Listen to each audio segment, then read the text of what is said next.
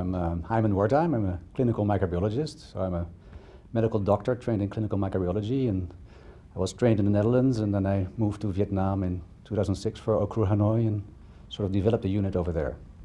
And our main focus is drug-resistant infections, but there's a whole wild variety of other diseases that we're also studying. And so we started in 2006, and we were really focusing on severe influenza infections.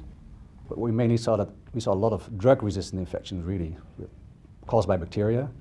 So these people were failing sort of antibiotics we would consider that should work. And then we sort of refocused the things that we were doing and actually really focusing, okay, what is actually causing drug-resistant infections and what can we do about them? What we also saw mainly is that people come into the hospital for a reason maybe unrelated to the infection, and then they get, because of mechanical ventilation, they get pneumonia because of the mechanical ventilation. So the sort of the local immune system is damaged, and then they get actually a hospital-acquired infection, which is drug-resistant, and these people are failing sort of standard therapies. If you look more in the community level, the problem there is that there's actually very little diagnostics being done. But we have a feeling that we see people coming into the hospital with drug-resistant infections acquired in the community.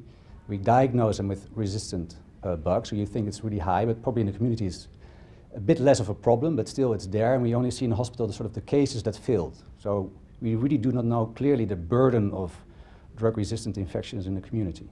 Even in the Netherlands, which is one of the lowest rates of resistance and the lowest rates of antibiotic use, also there and also in the UK, you actually see also problems coming from outside.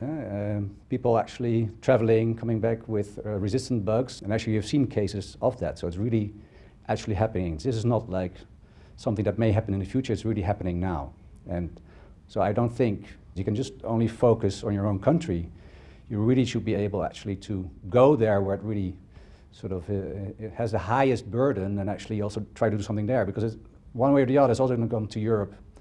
So that's why we're actually studying drug resistance in Asia, and I think it's an important place to actually do something, and not just on the individual patient, but also on the policies, and really make a change. And it will not be a change just for Vietnam, it will also be a change for global health.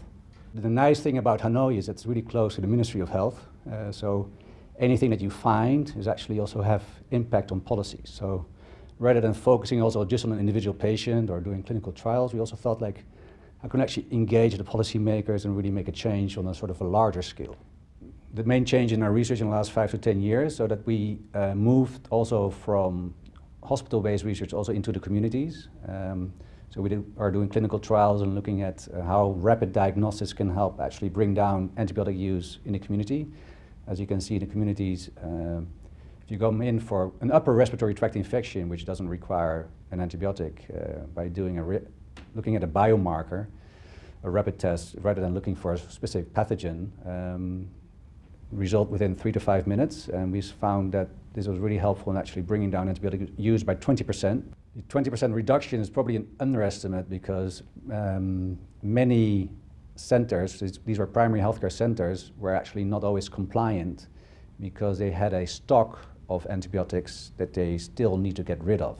So you have to, which is very interesting because it shows you also have to take into account sort of procurement procedures for these clinics, and actually also look in those kinds of things. You should fund the research, as drug resistance is a global health issue. It's now called also by the United Nations as a global crisis. We can't just, focus on our own countries. You should really take a global approach with the knowledge and expertise that we have, and really work with the local people and strengthen their capacities and make them feel responsible and engage them, and actually make them take the lead and let them really do the things that they should do. So in OCRU Hanoi, so we work really closely with the National Institute of Health and Epidemiology, which is the public health authority. So what we do is really focus on public health issues, so how our work from laboratory to what's happening with the patient or the communities is, for instance, we had a measles outbreak. Even though the government says that there's a very good coverage for measles, actually we saw through our seroprevalence data that people were not protected enough, and explained the outbreak, showing that the work that we can do in the lab can actually help and make a change for public health, for instance.